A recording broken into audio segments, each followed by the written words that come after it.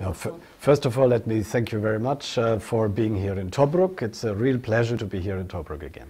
أولاً دعني أشكركم جزيل الشكر على وجودي في طبرق هنا. هو دائماً مصدر سعادة لي أن أكون في طبرق. And as always, I had with the president of the HOR a very good and very constructive and very forward-looking meeting. وكما هو دائما عقدت اجتماعا مع رئيس مجلس النواب اجتماعا جيدا للغاية وبناء ويطلع إلى الأمام. I think it was a very good meeting because we have a very close relationship in the meantime, and when we sit down we can start there where we left the discussion last time. أعتقد أنه كان اجتماعا جيدا لأن علاقاتنا قوية مع بعض وممكن أن نجلس مع بعض ونبدأ من النقطة التي انتهينا منها في الاجتماع السابق.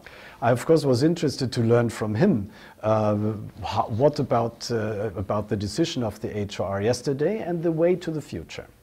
وبالطبع كنت مهتما بأن أعرف منه ما هو قرار الذي صدر عن مجلس النواب أمس وكيفية المضي قدما في المستقبل. And I must say I feel encouraged.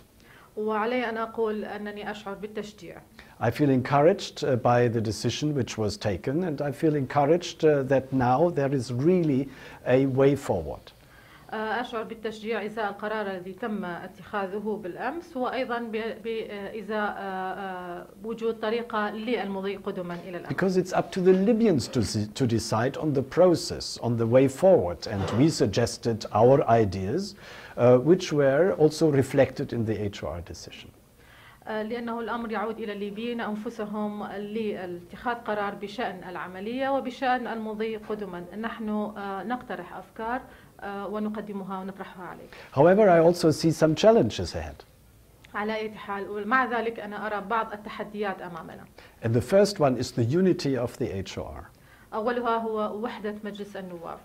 There are members of the HOR in Tripoli, in Tunis, in Tobruk, everywhere, and I think it's important for such really important decisions that as many members of the HOR take part in the formation of this commission, of the members of the Joint Commission. هنالك أعضاء من مجلس النواب متواجدين في طرابلس وفي تونس وفي طبرق ورأيي هو أنا أعتقد أنه في قرار بهذه الأهمية مهم للغاية أن من الضروري أن يتواجد عدد أكبر من الأعضاء أكثر عدد ممكن من الأعضاء في اتخاذ مثل هذا القرار. Now that's why I move from here to Tripoli in order to talk to the members of the HOR in Tripoli, how they can participate here in the meetings of the HOR in Tobruk.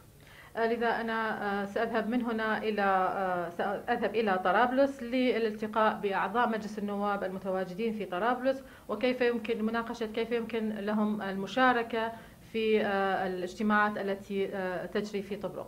Now to vote with a quorum according to the rules of the House of Representatives, this is one thing, but to have an inclusive process where everybody feels reflected, this is another thing. And I think it would be very good if as many members of the House of Representatives from all over the country, wherever they are, they come together and they vote on these important decisions. أن يتم التصويت باكتمال نصاب أمر بشأن حسب النظام الداخلي لمجلس النواب، ولكن أن يتم اتخاذ قرار بهذه الأهمية هو أمر آخر. لذلك نحن دائما نقول أن العملية هي عملية شمولية، يجب أن يكون هنالك أكبر عدد من أعضاء مجلس النواب موجودين وحاضرين في اللجنة ليتم التصويت على هذه القرارات. Now I will continue these discussions also in Tripoli. I was in Cairo yesterday and believe me, we are doing our best to bring the Libyans together and to help them to find a solution to the urgent problems of the country. سأواصل المناقشات. كنت في القاهرة أمس ونحن جميعا مهتمون بتوحيد الليبيين وجمعهم على كلمة واحدة بشأن لحل قضيتهم وحل الأزمة الجارية في ليبيا حاليا.